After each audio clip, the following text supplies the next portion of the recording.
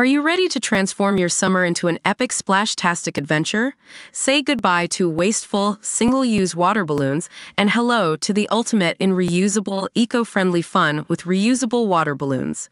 Check out the link in the video description to get yours on Amazon today. Ariana Madix is back running the show at Something About Her after months away hosting Love Island.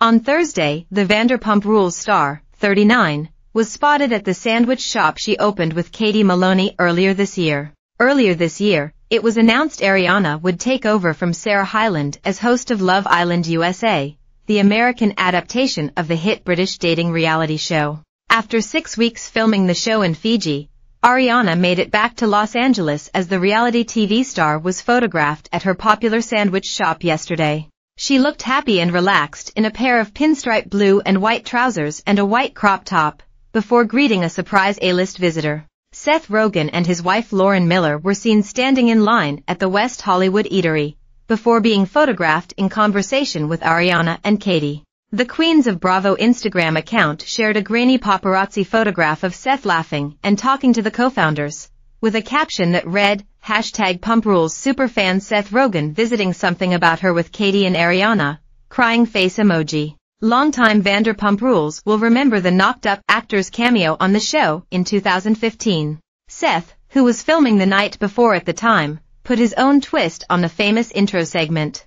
Joined by his co-stars Anthony Mackie, Jillian Bell, and Ilana Glazer, Seth included a few new scenes and shared the footage on X/Twitter, with the caption, "Me and the cast of #The Night Before are joining #PumpRules on November 19th on at Bravo TV.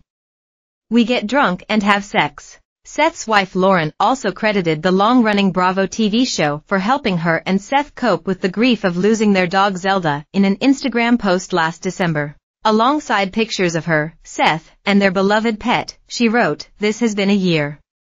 To be honest, losing Zelda hit me really hard. Harder than I even thought it would. Luckily, I was able to add in a lot of joy on top of all the sadness I was feeling," she continued. Time with family and friends, trips to Italy and France, are always epic. Thanksgiving, and of course, Vanderpump Rules, which we watched all over the world and provided the best distraction when the waves of grief came crashing in. Those people have done a real service. Lauren concluded. Ariana and Katie celebrated the opening of Something About Her in May this year. Our channel exclusively revealed that the launch was preceded by a long period of setbacks and delays, including extensive renovations and various health department issues. Vanderpump Rules has returned to Bravo for one of its most explosive seasons following the fallout of Tom Sandoval and Ariana Madix's relationship. Returning cast members, new cast members, it's one thing after another, so that's why the date keeps getting pushed back. It has nothing to do with the owner's busy schedule. Shortly after, Ariana flew to Fiji to film the latest season of Love Island USA, which kicked off on June 11th.